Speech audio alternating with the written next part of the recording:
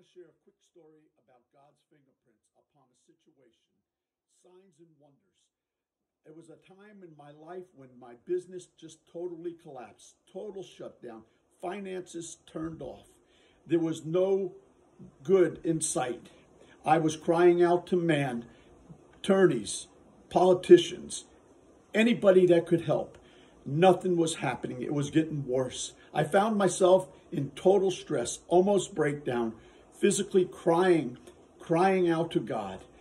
God spoke to me clearly. He said, stop looking to man to solve this problem. Turn your back on man and look to me.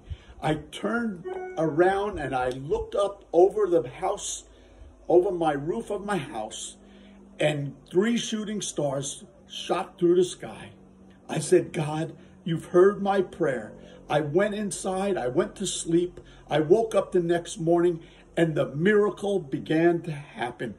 God turned a disaster into a major blessing in my life. God bless you.